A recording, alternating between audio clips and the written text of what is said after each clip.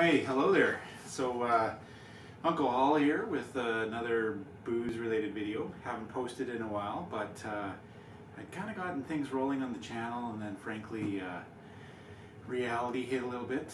Family had a new addition, so you know that was a lot of work for a while. But recently went on a trip to the UK, to Scotland, and this video is all about showing you the spoils of war. So here I've got a carry-on sized luggage. This is manufactured by the Trip Luggage Company. I bought it over there, roughly 37 pounds. That was half price, so it was a pretty good deal. Yeah, anyway, it was kind of the cheapest luggage I could find on spec. It's sort of semi-hard shell. It's a little bit not hard, like, you know, you can kind of press it in a little bit, but it's a little bit hard shell, so that's good. It seems fairly durable. It's got one of those TSA locks on it, and it's got wheels and stuff, so it's in a nice roller bag. I don't expect this bag to last very long, but for the purposes of one trip or a few trips, it's pretty good.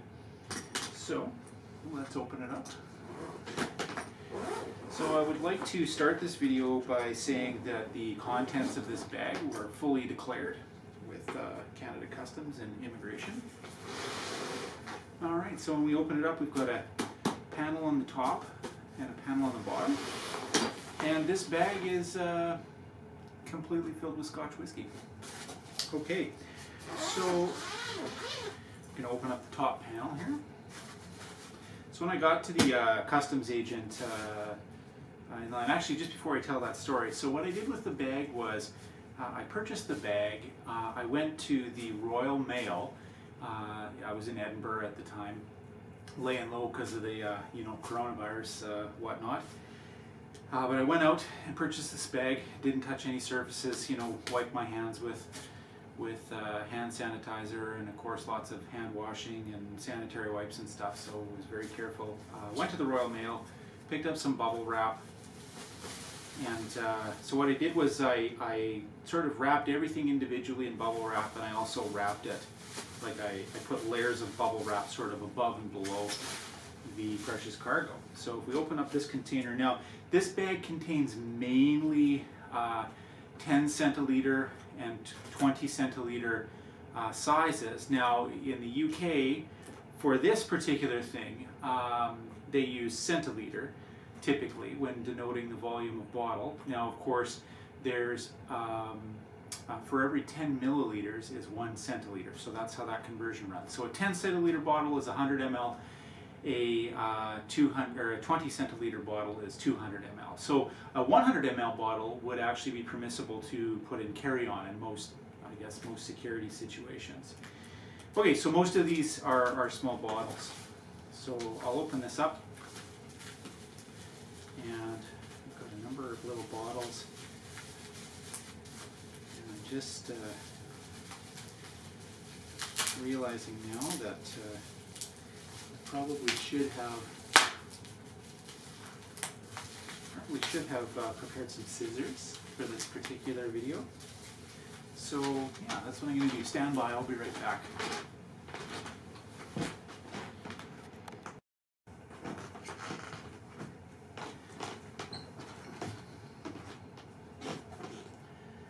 Okay, and we're back, and so now I got my trusty scissors, so we're going to pop that open. So, an Ardbeg 10 Mini. I think what I'm going to do is I'm going to take this bag and I'm going to put it on the floor. So we'll present our trophies on the table here in front of us. Now when I got to Customs and Immigration, of course I declared everything, and in volume, I'd written everything down. I'd kept a detailed log of absolutely everything. Principally, it's volume, which is what the federales are usually interested in, but also its value can be important too. Although I think they typically ask you how much, like volume. So I told them it's roughly 4.5 liters, but it was 4.5 liters of, you know, many small things. So that was kind of nice, because then you get to sample more of different things. And you know, if you didn't particularly like a distillery, you don't have to buy a big bottle, just buy a little one. Which can still be nice. Okay, so I got to the customs officer. I said, yeah, I got quite a lot of whiskey here. And he's like, well, how much? And before that, I'd indicated that I had over my limit on the automated system, and it said, go see a cashier. And he said, well, how much? And I said, 4.5 liters. And he's like, oh, that's not that bad. So, but anyway, so now we've got a Kilchoman. This would be this is actually a small one. This is a 50 ml Kilchoman, and that's the, I don't know how to pronounce some of these, the Sinag. So we've got the Ardbeg, tin, 50 ml. We've got the Kilchoman. Kilchoman is a distillery on the, these are mostly Islay distilleries, by the way. So we went 2 places when we were in Scotland. We went to Campbellton first, and we went to Islay, and then we went central to Edinburgh. So most of the whiskeys you'll see here will be the Campbellton whiskies or Islay whiskies. Okay, so let's open up. Got a nice long tube of little minis here. This one too. So this video, quite frankly, this video is going to be boring for anyone who likes interesting videos, because this is really just me opening my whiskey. Okay, and a lot of these minis I actually got in shops in places along the way. Like the distilleries themselves is not always the best place to buy whiskey. The prices aren't discounted at the distilleries. It's just like wineries, right? They don't give you a deal at the winery. It's their best chance to make full pop on a bottle, because just like visiting a restaurant for the ambiance or what have you, it's you know, sometimes there's special things though that you can only get at the distilleries. So look out for that. So but a lot of these minis I actually got in stores. A few of the minis I got at a roadside gas station, sort of just coming out of the Highlands. It was a nice spot, and then other whiskey shops in Edinburgh. So we got some Tobermory 10, and I believe Tobermory is actually a distillery owned by the Cadenheads company, the W.A. Mitchell company. Sorry, but I'll maybe recheck my source on that. Okay, so now we got a long tube here. So I wrap these things as a long tube because it's the way it fits in the bag.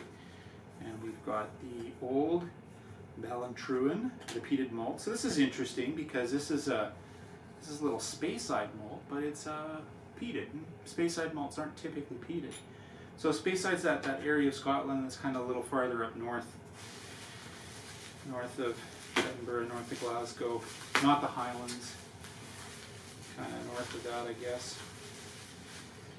We got some Edredour. You can always correct my pronunciation in the comments below. So we got a little 10-year-old. So these are all 50 ml or 5 centiliter minis. Okay, next. Now, I do have to say that the contents of this Scotch bag are actually 2 people's Scotch. So my buddy Dave, who was traveling with me, and when we needed to evacuate Europe due to the coronavirus, I agreed to take his whiskey, and I was able to check bags for free with my airline, so it made sense for me to get another one. But yeah, oh, this one's got dirt on it. Oh, he got it dirty. Okay, so this is a 5 centiliter bottle of Lefroy 10. And this was actually given to us as rent on our Friends of Lefroy plot. And I can see that Dave has actually removed the bottle from the tube, and he has gotten it dirty in the peat of the Lefroy peat bog. So I'm just going to put that back in the case. At least I assume that's what he was doing. Vern, there's always an end game with Vern. You know, he's always thinking that guy. Yep, another Lefroy 10 rent. Just going to leave those particular ones in the case. All right, so, and then, all right, so got a couple more things in the top compartment of the bag. These were a couple of shipper cases that our friend Duncan gave to us. Thanks, Duncan. So, these are really the only 2 bigger bottles that I shipped home. And here's bottle number 1. So bottle number 1 is the Lagavulin Offerman Edition 11-year-old. We got to sample this at the distillery. This bottle is for a very special person. So here's to you, Bone. That's Bone's Scotch. Okay, yeah, so let's cut this open here. Now this Lagavulin, by the way, this is a 70 centiliter or 700 ml bottle. This is often how you can tell like where things come from. Obviously in North America we're a little more used to the 750. Of course, if you see a bottle that's 1 liter in size, it came from duty free. But that's often how you can tell something came from Europe. This is the 70 ml size. I'm going to open up this one, and actually this second large one doesn't have one big bottle. It's got a few small bottles, but we've got Port Ascag 8-year-old. I'm not exactly sure where this comes from. Maybe somebody can put in the comments below where the Port Ascag comes from. I think it's maybe a product of Coolila Distillery, but I'm not 100% certain. So I'm thinking this is maybe a Diageo-owned thingamabobber, but let me know. I'm sure there's a lot of experts out there that are more than happy to keenly share their knowledge in my comment section. I'm just the uncle, I just bring it to you, okay? Alright, we got 2 medium-sized bottles and another small one. So the Springbank 5 centiliter. Now this is Campbellton whiskey, okay? Not Isla whiskey, Campbellton whiskey. And yeah, if Campbellton Lock was all full of whiskey, I would drink it dry. This little 5 centiliter bottle was given to us on the distillery tour. Springbank is an awesome distillery tour. If you have the means, I highly recommend. Highly recommend. Okay. And our tour guide, Mick. It was Mick, the tour guide at Springbank, and Bethany was taking care of the front desk. Mick was awesome. He's an ex-submariner. He's got a sweet tooth. So if you go on the Springbank tour and you get Mick, maybe have a little package of sweets in your pocket. You never know what extra things Mick will throw your way. Okay, so this is a 20 cl bottle, and this is from the Glengyle Distillery of Campbellton. I believe this is maybe Kilkerran whiskey. But this was a bottle that was filled at the Cadenhead's Tasting Shop in Campbellton. So they actually have empty bottles. And sometimes they have casks, but in this case they have carboys, like glass carboys, like wine carboys. And that's probably better because the wine carboys can sort of stay a little more sealed and hold back the angel share a little bit. But yeah, that was bottled from one of those carboys in Campbellton. How are we doing on a record? Oh, we got lots of time on our record limit. I can ramble and ramble and ramble. Okay, and then the second one in black paper, as you may have guessed, although I could have kept you in suspense, it's also from the Cadenhead's Tasting Shop. So, triple distilled PBS. What is this here? Yeah, and this is, I think if the one was Kilkerran, then this is going to be Hazelburn? Something like that. Bottled for blah blah blah. So yeah, there I got some pictures that I'll post on that. So that's nice. That was another 20 centiliter bottle. Okay, so there concludes the top portion. Now some of these are Vern scotches, some of these are my scotches. This is Bone Scotch. Bone. Yeah, and I've got a list somewhere if I can find it, eh guys? Like, I don't know. I might just have to hold on to a lot of it. Okay, so I'm into the second compartment here. So we've got whiskey galore. Scotland's Island Distilleries. Excellent, excellent. I'm going to read this, but I haven't read this book yet. I've been working my way on. I just started the Raw Spirit by Ian Banks. It's a good read. He's the guy that wrote the quote on the wall, or the quote from his book was put on the wall at Bowmore. This is Dave's shirt, okay? So, yeah, Dave, I brought your shirt back. I'm probably going to hang out in this shirt in quarantine. Dave, also your socks. I got 3 pairs of your socks. 1, 2, 3. Okay. All right. Yeah, let's see what little tasticles we've got here. Okay, so, yeah, next up. Next up. I think that little Kilchoman was actually Vern's, but I can't, or maybe it's mine. I've got it all written down. Hey guys, I've got it all written down. Okay. So, next whiskey. You can kind of tell by the shape of the bottle. Eh? This is going to be another one of the Kilchoman series because it's like a stubby, you know, like Red Stripe or Labatt 50. Oh yeah, okay. I think the other Sanag, or however you say that, was Vern's because I remember buying a 20 centiliter 200 ml bottle. I think I bought this in the Isla whiskey shop in Bullmore. So Kilchoman is the not the newest distillery, but a newer distillery. There's actually a distillery that just opened on the Isle of Isla and didn't come back with any whiskey because they don't have any yet. Ardnahoe. And it was the first one we pulled into because we took the ferry to Port Askeg, but Cool Isla was closed. It's closed for renovations or whatnot. Cool Isla is like the biggest distillery on the island, at least by volume, owned by Diageo. But yeah, this Ardnahoe was just up the road to Bunnahabhain, and we were on our way to Bunnahabhain, and we're like, oh, that's cool. So, but anyway, that's the newest distillery. But Kilchoman, I think, is the second newest distillery, and they're kind of an interesting story. Kilchoman's a little bit like a farm kind of vibe going on. And so they've got like livestock and whatnot, but they also grow a bit of their own barley. And of course they don't have enough barley to produce all of the whiskey that they want to make, but I believe there was one of their single malts was made from the barley that they have. So you see that a little bit on Isla. Some of them are trying to distill. I think Bruichladdich also has some whiskeys that are made from Isla barley as well. Yeah, maybe. Okay, yeah, we're gonna talk about this one now. So after we went to Ardnahoe, we went to Bunnahabhain. It was late in the day, and we missed the tour for that day. But when we went back to our wonderful accommodation, which overlooked the distillery of Lagavulin, the first thing we mentioned was we want to go back to Bunnahabhain and do the Warehouse 9 tour. The Warehouse 9 tour was awesome.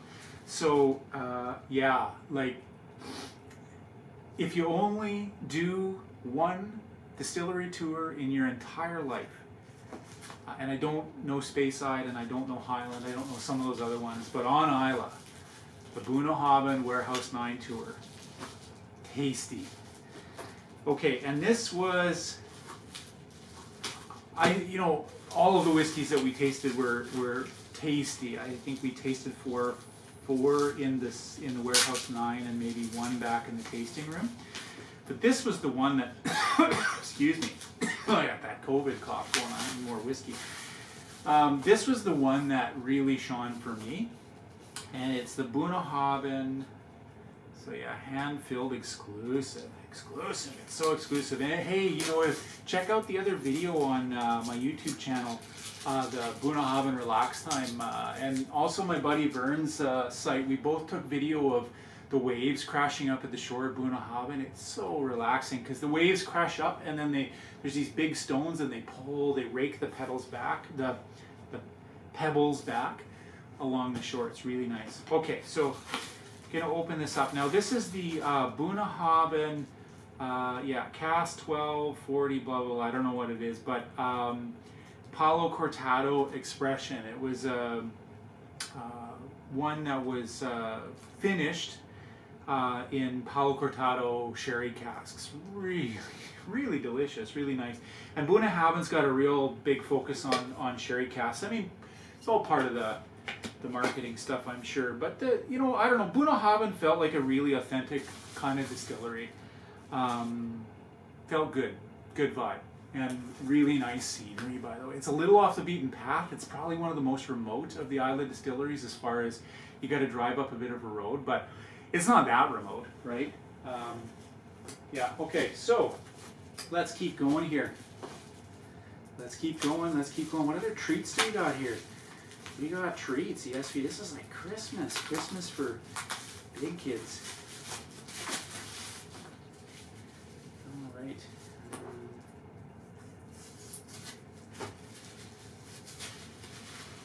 Okay, yeah, all right. So we got Cadenhead's, and this is another bottling by Cadenhead's Whiskey Shop. Cadenhead's is owned by, I think it's the W.A. Mitchell Company, but they're an independent bottler, and they also own Springbank and Glengyle Distillery in Campbellton, and I think Tobermory and one other. But we did a tasting at Cadenhead's in Campbellton. It was really good, and one of the whiskeys I really liked during that tasting was it's spelled Ledag, but it's kind of like Ledag, I think is how you say it. So Ledaig. And so 11-year-old, distilled in 08, aged in bourbon cask. Really nice peat expression on that. Like, it's just nice. It's just nice. Maybe not as crazy as the Bunnahabhain Palo Cortado, but I liked it. I liked it a lot. Good memories. And shout out to Callum from the Cadenhead's Whiskey Shop in Campbellton. Man, that guy's solid. He moved to Campbellton, and I won't tell you Callum's story. You got to go and meet Callum yourself. It's not my story to tell, but he's an excellent chap, Callum.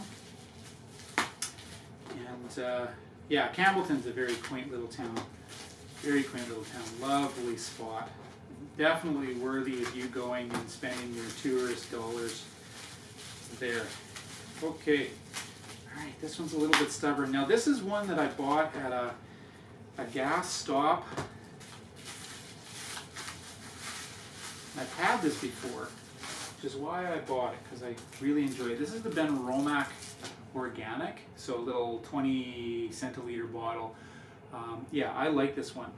It's a good one, but it's a Speyside malt, kind of lighter in character, but really, really tasty. All right, so what else we got? So some of these bottles are going to start getting similar, because Vern and I bought some of the same bottles at some of the same places. Like Cadenhead's has just some shop expression whiskeys, like the Cadenhead Speyside, the Cadenhead this or whatever, and I think there were 5 of them at Cadenhead's in Edinburgh, and Vern bought 4 of them, and I bought all 5, but there's some duplication. Okay, Cadenhead's Long Row, 20 centiliters. This is Dave's, actually. I know that for sure, because I'm kind of kicking myself I didn't buy some Long Row. So yeah, this didn't make it, actually. The Long Row, this didn't actually make it. I can see the seal's broken. I'm going to have to pour that down the sink. Sorry, Dave. Okay, yeah. Oh, yeah, this is interesting. I think this is maybe the only thing that isn't like totally Scotch, single malt Scotch whiskey. The other thing I really want to say is that we did taste, a fair number of grain whiskeys or blended whiskeys there, and I gotta say that there's a lot of really good grain / blended / vatted malts as well. Single malts is not just the only thing, right? Like single malts are good, but there's some very, very, very worthy grain whiskeys as well. So by grain we kind of mean, whiskey made from grain that's not barley, not malted barley, perhaps. Or if it's not just the product of one distillery, like if it's blended, like if it's barley whiskeys that are blended across distilleries, you wouldn't necessarily call that single malt. Okay, this is the Hebridean whiskey liqueur, 25 centiliters, 20% by volume. So Crystal, I got you here. That's for Crystal. That one won't go missing. Okay, if you know what I'm saying. All right. Yeah, here we go.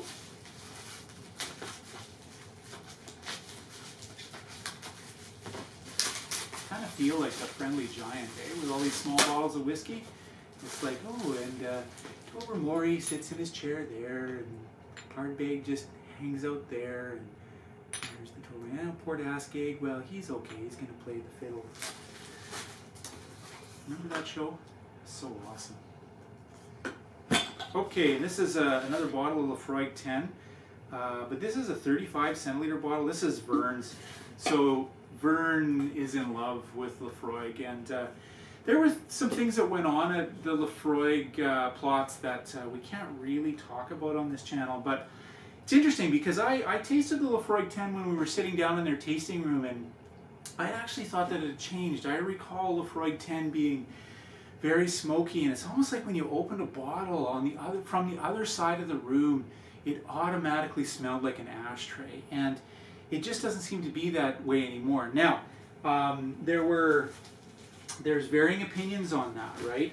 Some people feel that it's never changed, and some people feel that it did. And I talked to the chap who runs the tasting bar there, and he said to me, you know what, there's maybe a difference in the way that it's made in the environment, obviously aging things in stainless steel warehouses versus cement and wood warehouses near the sea. Laphroaig Distillery is of course owned by Suntory now, so it's a little more corporate, but it's still good. It's still really good hooch, right? And so yeah, there's some differences. So I really appreciate what the chap at the tasting bar said to me. Now I talked to another Laphroaig aficionado. He was there at the shop when we were there, and we'd seen these people a few times through our travels, and he said he'd been a faithful Laphroaig drinker for years. And I asked him, I said, do you think it's changed? He said, no, not one bit. And he said, I've been drinking it for 35 years. I said, oh yeah, so what do you usually do when you drink it? Well, he said, well, 5 years ago I gave up smoking, and and then I even enjoyed it more, and blah, blah. And I'm like, okay, I'm not sure that I trust the feedback from he was a really nice fella, super nice fella, but had he been a smoker, and had Laphroaig been different in the past, he may not know.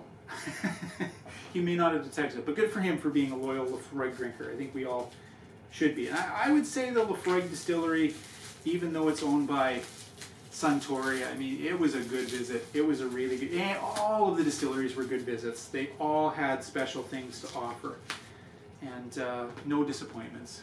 Except at Ardnahoe, which didn't have whiskey yet, right? That was a bit of a disappointment. They still have booze in their shop, though. They have, I think they're owned by a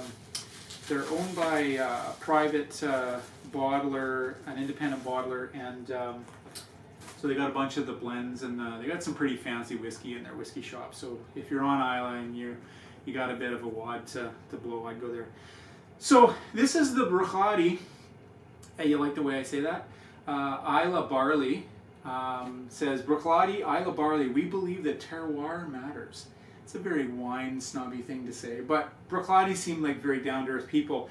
And the reason that I say that is that the very last day we were on Isla, the last full day, we went to tour the Bruichladdich distillery, and they were closed.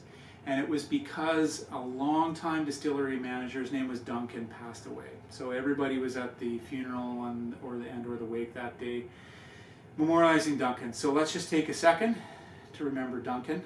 I can't remember his last name, but if you go on their website, there's a very touching memorial to him.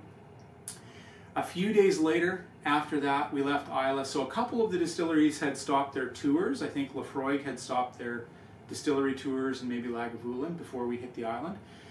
A couple days after we left, the island completely locked down. All the distillery managers got together and said, yeah, no, we're done. So that was good. We got lucky there. We did go to Scotland just before the pandemic was declared, so we didn't disregard any travel advisories. All right, these are 10 ml bottles, I believe. Yeah, 10 centiliters, and these are from the Whiskey Shop. This is on Victoria Street in Edinburgh. Nice little shop. I really liked it. Nice young chap that worked in here. So we've got 5 of these expressions from the Whiskey Shop, and I'm just going to open them up. I tasted a couple of them.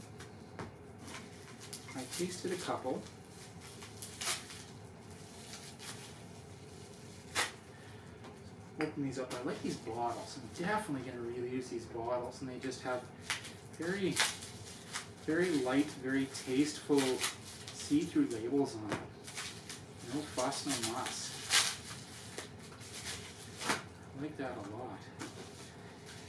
So yeah. So So like I say, Victoria Street, it's kind of just off the Royal Mile. You kind of just walk down. Well, you guys all have Google Maps. You can find it yourself. It's a cool street in Edinburgh. That's all you need to know. Victoria Street, it's like grass something, square, something, something. Anyway, just Google. You figure stuff out for yourself. You guys are all smart. You got here, didn't you? To this YouTube channel. Okay. Yeah, and you know, these are wrapped up pretty tight, so that's good. Didn't have any issue at all, so that's good. Okay, so they've got the Secret Island. I'll have to go on their website again and remember what that is. The Secret Speyside, the Secret Highland, the Secret Isla, and Lejeune. So these are all from distilleries. The secret ones are all from distilleries. They're a single malt, so they're product of one distillery. This isn't a blended thing. But they're not allowed to use the name of the distillery. They're just able to say the secret something.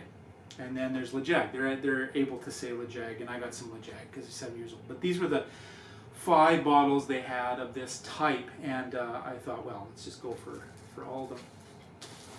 Okay, now the rest of these are going to be from the Cadenheads Whiskey Shop.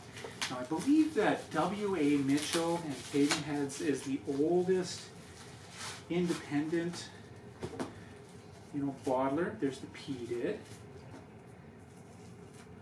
And I'll just open enough of these because there were 4 different expressions. I thought there were 5, but there was 4. And Dave bought, oh yeah, Dave bought 3 of them. I bought all 4 because, as Dave says, I don't want no lowland whiskey. Vern, sorry, I should be reusing his real name, Vern. Vern is racist against lowland whiskey. It's not cool, buddy. We'll be staging an intervention later. Okay, so yep. So this is good. Yeah, okay, so we got, these are just going to be extra of these, but what we've got here in this little Cadenheads lineup from the store, similar kind of thing, same bottle, but we got Cadenheads, oh, and these are blended. Okay, yeah, that's good. So the Cadenheads peated. So likely a blend of single malt Scotch whiskies, although I'll find out. I don't know for sure. But they aren't the product of just one distillery per se, so you can't call it single malt. You have to mark it blended.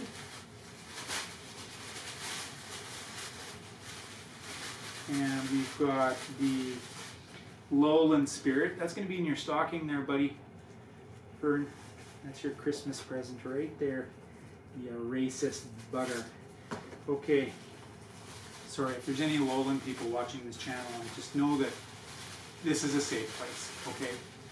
Now I can see that my recording time is about to run out, so I'm going to let it run out, and then I'm going to re-record a few more minutes of the last comments. So we got 21, 20, 19, 18, 17. And these cameras have like 30-minute record limits. It's garbage, eh? Especially for guys like me. I don't like to be held back, man. I don't like to be. This is the longest video I ever showed you. People's attention spans are only 2 minutes anyway. 4, 3, 2, 1.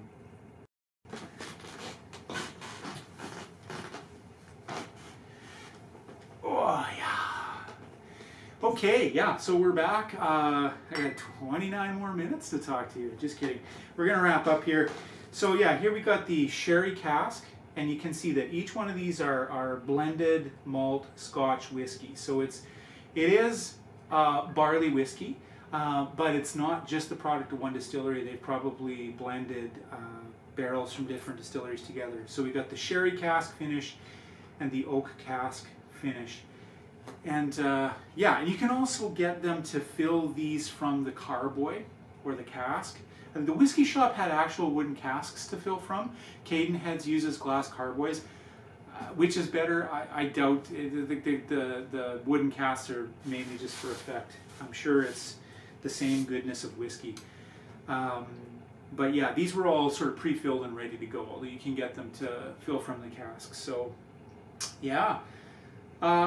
So potentially enough to keep me going for a couple of weeks while I'm in quarantine here in my house without my family. I don't know. Yeah, but a really good trip. Now I do have a few more minis. I might show a quick video just to tail end this and show you. There's a few more minis downstairs that I carried in my carry-on just to make sure that if this bag got lost, I'd have something. But that's that. Thanks for hanging in there this long. I really appreciate your dedication. If you are a Scotch whiskey drinker, then you obviously have the highest level of dedication. So thanks again. That's it from Uncle Hall for now.